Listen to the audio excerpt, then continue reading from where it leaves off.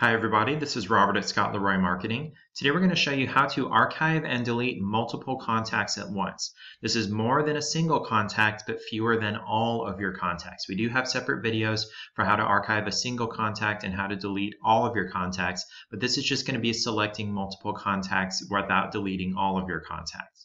The first step is to get logged into agent.kw.com. Once you're logged into your command homepage, you can either click on Contacts here on the dashboard or on the left menu. The same icon is going to go to Contacts, the two people silhouetted here. Once your list of contacts loads, you're going to find the contacts you want to delete. So say you could filter by a certain date range or a certain group, or you can click through the arrows here and scroll to find the contact you want, or you can search for the name of the contacts you want to delete. Say you have several Johns. I've got two John Smiths here. These are both fake contacts.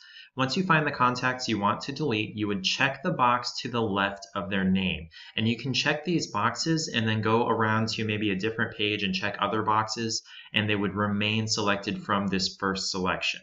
Once you've selected the contacts you want to delete, you're going to come up to the top here, and where next to where it says selected and however many you've selected, we have a new drop down here that says select bulk action. In this drop down, you're going to click on the button that says archive. Now this is going to confirm that you do actually want to send these contacts to the archive. You're going to tell it archive here to confirm that.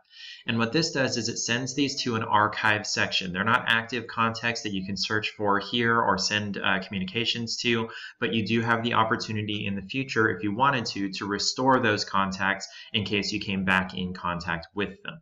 If you want to permanently delete them, never see them in your database again, we're going to need to come up to the very top right and click on your name, and then click on Settings. On the Settings page over on the left under Database, we'll click on that to drop down the menu, and we're going to go into Contact Archive. There is also the opportunity for Database Wipe to delete all archived contacts, but if we only want to delete the contacts that we just archived, we're going to come into Contact Archive. And very similar to what we just did in the list of contacts, here in the archive, we're going to check the boxes for the contacts we want to delete. And we're going to come over to the right here near the top and click on Delete Selected Permanently. That'll pop up another confirmation asking whether you really want to permanently delete these contacts from command. You'll tell it OK, and now those contacts are completely removed from your database. That's how you can select and delete multiple contacts out of your command database. If you have questions about this, or if you want information about deleting a single contact or all of your contacts, send us an email at support@scottleroymarketing.com.